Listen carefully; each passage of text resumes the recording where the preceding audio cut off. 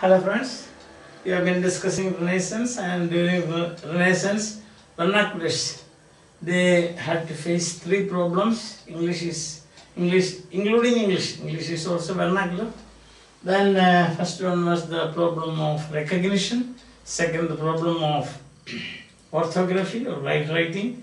And third, the problem of enrichment. And then we saw there was great demand for translations, and therefore English was not adequate enough to express these new thoughts, new ideas. So some people started borrowing, wholesale borrowing, and there were two groups of people. One is the purists, and the others, those who supported the borrowings, and the purists, they called these borrowed words by a nickname that is inkhorn terms. You may get short note on that. Inkhorn term means borrowed words, on the ground that these are dark words and obscene words. And then we found that at the end of the century there was a compromise, and on the one side you had got Thomas Edith, and the other side you have got not our T.S. Edith, this another person. And then we had Richard Mulcaster and so on, Putnam, and we saw they came to a compromise, isn't it? Okay. Then now the simple thing is that you have to remember a list of words, that's all. See, words borrowed from Latin, from Greek, from Romance languages, French, Italian, and Spanish. Also some adaptations, coinages, then prefix and suffix, and such ways by which, as we enrich the vocabulary today, those days also. So we will see some examples, for your examinations, very important now, because if you don't support your exam, your answers with examples, then that will have no value. Therefore, you should know at least few of these words, because a few of them you must know, because so that you can enrich your answer. That's the thing. Understand? Okay. So we see many basic words are borrowed. Basic words. The basic words means, nouns, adjectives, and verbs. These are basic words. Many basic words are borrowed. For words like allusion, atmosphere, autograph, simple to remember, autograph. See, allusion you can remember, allusion, autograph, or 5 or 6 words at least. Then you have got a autograph is something that happens in our end of every year. You write your autograph. Then you have capsule is a word that you can use, because every day people are taking capsules. Then you can excursion. Every year you are going for excursion. So you can say capsule, excursion, and so on.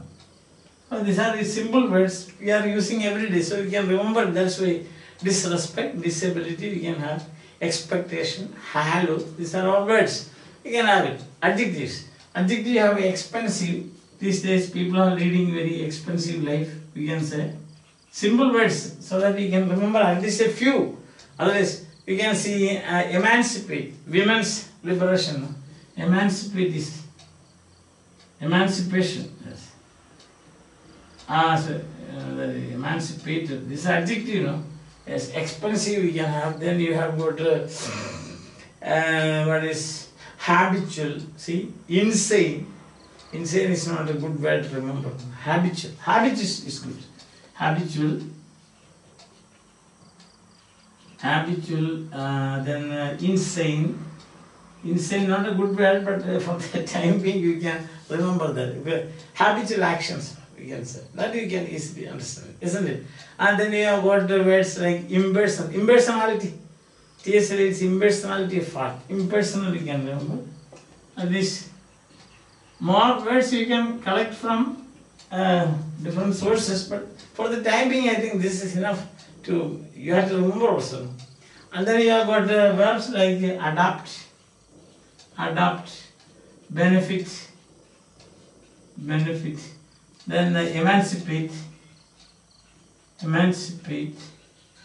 alienate, alienation. There is a theme in 20th century literature, extinguish, exist. See that?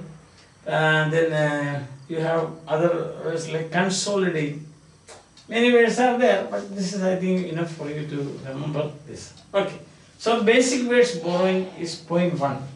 Now what is point 2 for enrichment? So these words, I think you can remember. No? Noun, capsule, autograph, you can remember. So insane, you can remember. That is the adjective and so on. Then you see what we have seen already. I told you from Greek language. We think those days very tough. Anonymous. That's a Greek. From Greek, borrowing from Greek. Anonymous. You know anonymous means. Some people write anonymous letters to the authorities. Means without signing and without giving their name. Anonymous. But that's not a. That's a bad habit. It's not a good. Don't be habit. Don't do such things habitual. Just now we had that word habitual.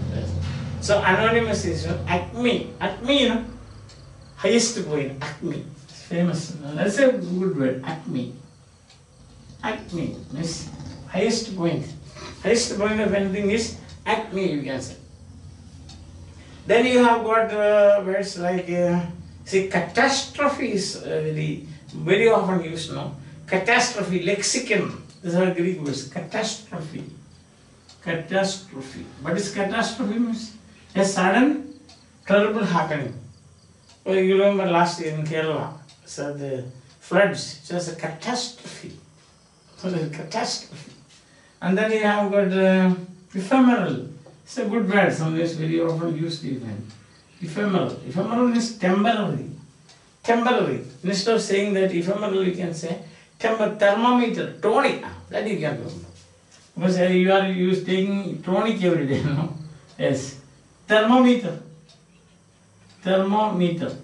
So these are from Greek language. So borrowing from Greeks. And then you have got, there is a second point. Basic words from Latin, then certain words from certain learned words, you can say. So terms in medicine. Encephalograph. Encephalograph. Cephalos means head. Graph means writing. So encephalograph means writing of the head. That means image of the head. So there are many words like that. In then you have got, you know, this cartography. Cartography. That is a Greek word. So such words. In medicine you have got many words like this. Thermometer, when I told you. Many of these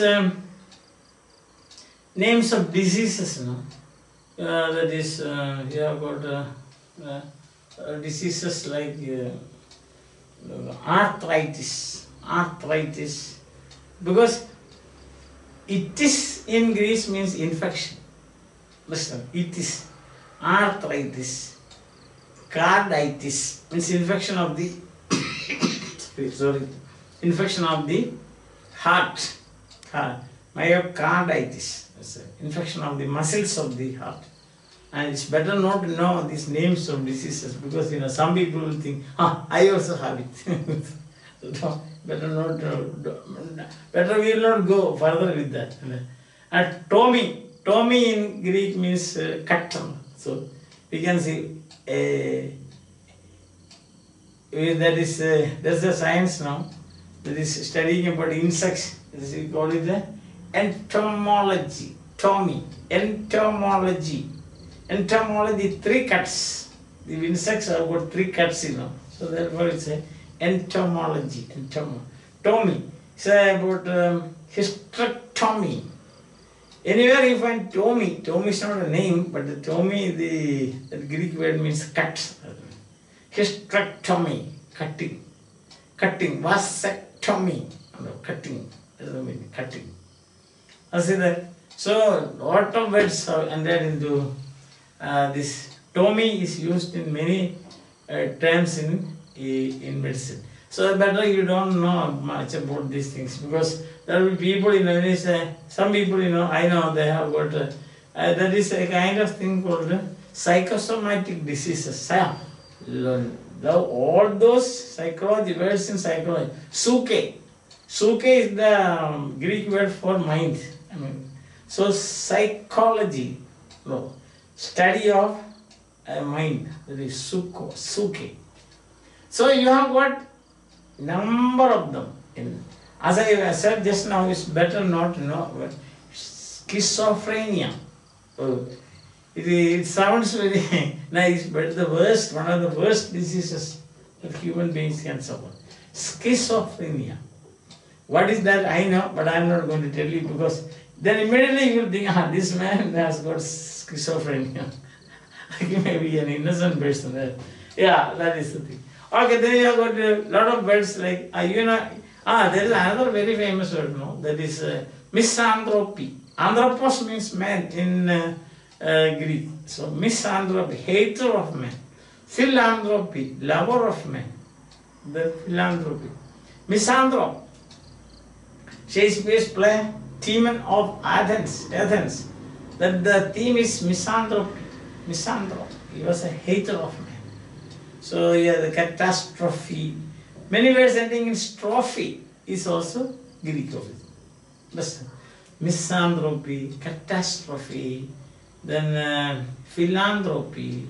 Again, Sophia, that is some girls have this name, Sophia. Sophia means wisdom. Sophist, a group of philosophers called as sophists. So Greek language, in fact, you can say it has influenced English. I don't know. All these very scientific words, then words relating to medicine, words relating to philosophy and so on. These have been taken and borrowed from Greek language. Then I told you about adaptation. See, some words were taken from Latin and then change the ending, cut the ending, replace the ending. Examples I will tell you. See, consultare, that's the Latin word, consultare, adaptations. Third is adaptations. Consultare. This is the Latin. So they cut this ending. English word is consult. Consult. See that. Then externalis. Externus. That is the thing. They changed this to al. Then you are going to external. Conspicuous. Whose.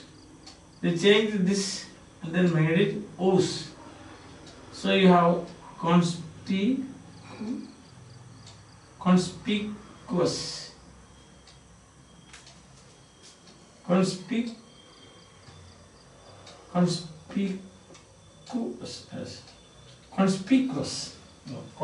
He is conspicuous by his absence.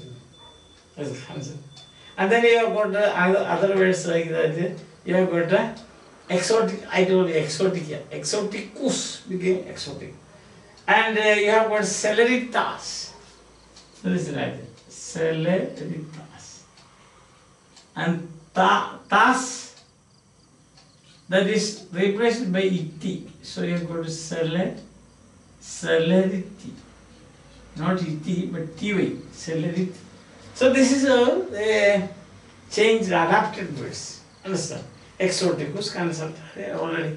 Conjecturalis. Conjecturalis. Conjecturalis. That is changed to, sorry, this is conjecturalis. Conjectural. That is. This part is dropped. Then you get the English word conjectural. They are dressed in English suits. Latin words dressed in English suit. That you can say. Or English dress you can say. Understand? Then another, you remember in the, I told you about another is old words used in new meaning. And I gave you example of fastidious. This is another word, abjection. Abject. Abject. Now the old meaning was cast off, thrown out, cast off, thrown off. Today it means, later on it meant miserable, miserable. So cast off, the word is again used, reused, with another meaning. And almost when you are cast off, you are miserable. That way you can say, you can argue like that. Rejected. Original meaning was rejected. Like fastidious. Original meaning was scornful and proud. He is a fastidious person, means very proud. But today it means hard to please. Person who takes too much interest in his personal appearance and so on. Sometimes they stand in front of the mirror for hours just to see how they look, how they smile, how they, what is their eyebrows and whatnot, I don't know. So you have got object persons, then you have got, so these are examples for reusing, reintroducing the new words. And you have got plenty of words from French language. You can't distinguish this. This happened it happened to all languages, Italian, French and English. So Latin and Greek language sometimes the French language borrowed, and from them we borrow. We means English people borrow. So words like fidelity, you can say fidelity, modest, sublime. Sublime is a French word. Sublime, modest, sublime, etc. came through French. Modest, sublime, through French. That is Romance languages. Italian we have portico. Very often we use that word. Portico. It is Italian word. Portico, Italian. Portico, stanza. Yes, that is Italian. Stanza. Portico, stanza. Words like balcony. Yes, and you have got granite, grotto. You know grotto. Granite is, you are familiar with granite. No? So these are Italian. This is Italian. Grotto, etc. Italian. So some words. Then you have got Spanish. Armada is very famous. No? Spanish words. Spanish. Armada. Spanish armada. Isn't it? Mosquito. Our friend. Mosquito. Mosquito is our friend now, because you cannot live without them. They will be always with us. So mosquito, you can remember. Whenever a mosquito comes and sits on your body, you can say, he's from Spain. The word is Spain. Sorry. Another very common word is banana. You have seen banana. So when you eat banana, you can think of that. Oh, this is Spain. We are eating Spain, Spanish. See that? Then you have got cocoa, maize, armada and so on. And then there are coinages, I told you. Belly bond, that is a new word, coinages. Coinages.